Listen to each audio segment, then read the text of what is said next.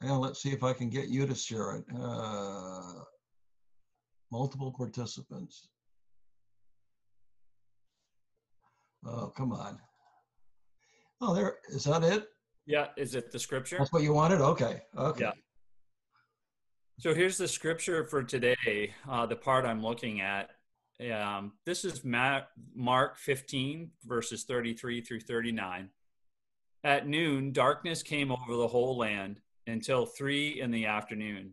And at 3 in the afternoon, Jesus cried out in a loud voice, Eloi, Eloi, lema sabachthani, which means, my God, why have you forsaken me? Then some of those standing near heard this. They said, Listen, he's calling Elijah. Someone ran, filled a sponge with wine vinegar, put it on a staff, and offered it to Jesus to drink. Now leave him alone. Let's see if Elijah comes to take him down, he said. With a loud cry, Jesus breathed his last. The curtain of the temple was torn in two from top to bottom. And when the centurion who stood there in front of Jesus saw how he died, he said, Surely this man was the Son of God. There's two parts to this. Now, there's obviously a lot of things we could pull from this for the day, but there's two particular things I want to look at. And the first one is the fact that the Father has abandoned the Son. This part, whenever we sing about it or whenever we read about it, of course, we're hearing, if you listen to Christian radio, this is a topic that they talk about a lot. And I almost always end up in tears at this point. If you are the kind of person who has not had a great relationship with your dad, or maybe dad walked out, or maybe you never even knew your dad, this can be a real struggle as we talk about God being the Father. But here in this time, God actually turns away. The scripture says, what forsaken. And forsaken, I looked it up and to see what it exactly meant. It means abandoned or renounced or given up. And that's a really harsh or very strong and powerful way to be just left. It's not just like the person walked out. They were abandoned. And renounced is even worse, it seems like. And here the Father has turned away from his Son. And I think out of everything that happened to Jesus, the beatings, being mocked and spit on, this must have been probably the most painful part of his whole story, having his Father completely turn away from him for those 3 days.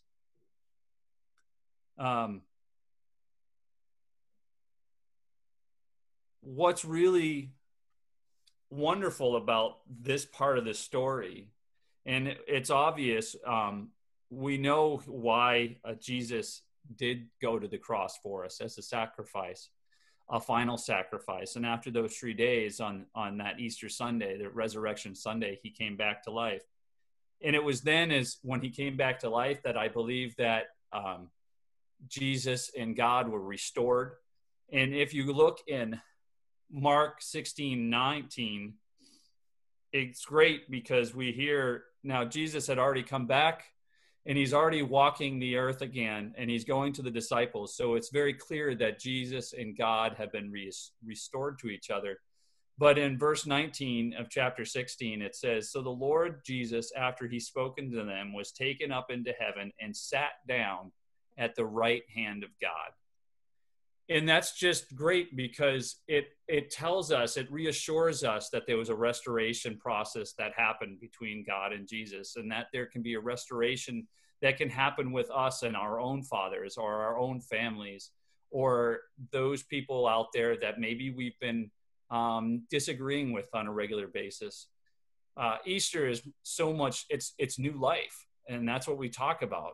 Jesus's new life, his resurrection from the dead. We can have restoration with relationships and it's a great thing to have.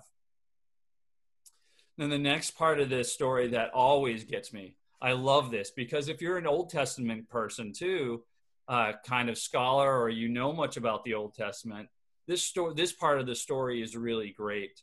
But I wanted to share with you a quick story. Now, maybe, again, thinking about the whole dad thing, maybe you're the type of person who, like, maybe Mark could relate to this a little bit.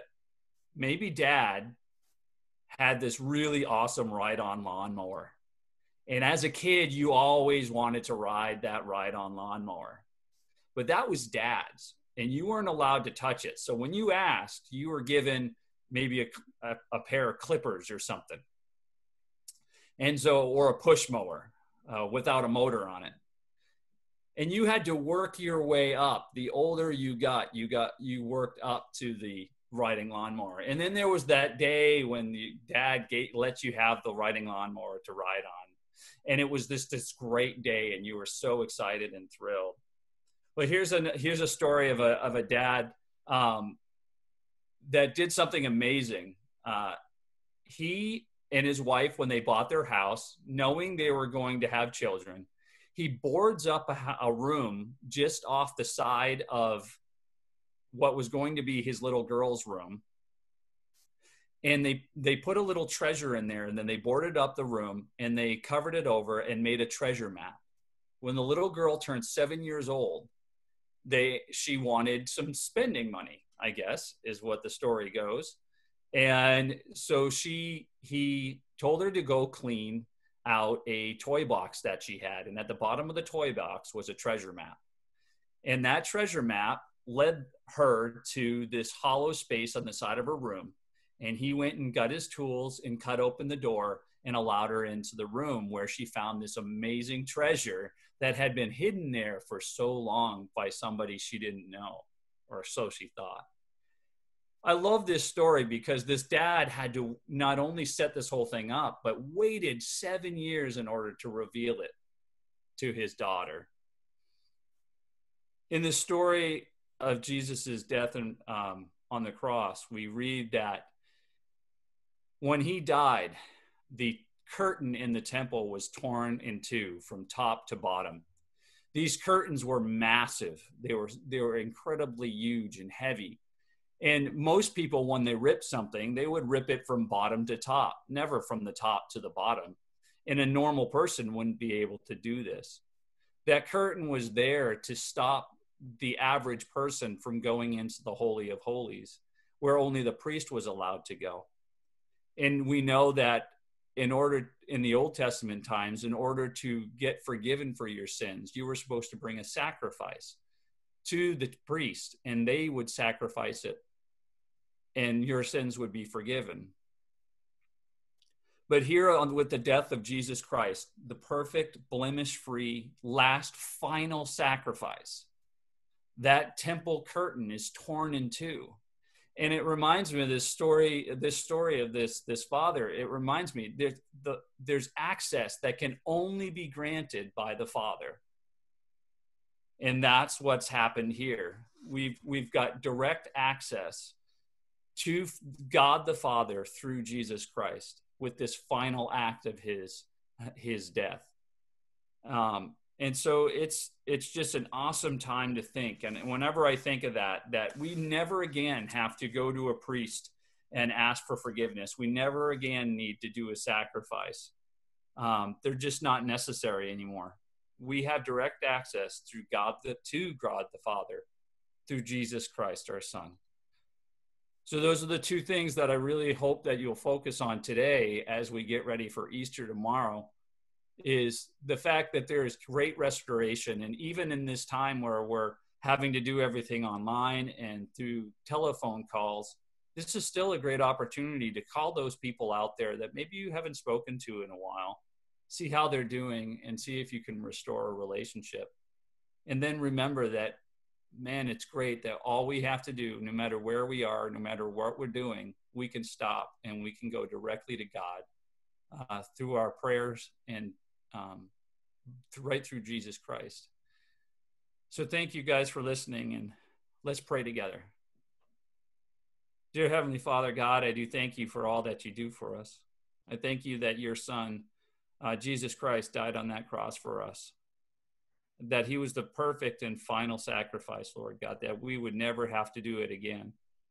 I thank you that he opened up this pathway directly to you, so that no matter where we are, no matter what we're doing or where we go, that we have the opportunity to talk directly to you, and that we know you hear our prayers and you answer them, Lord.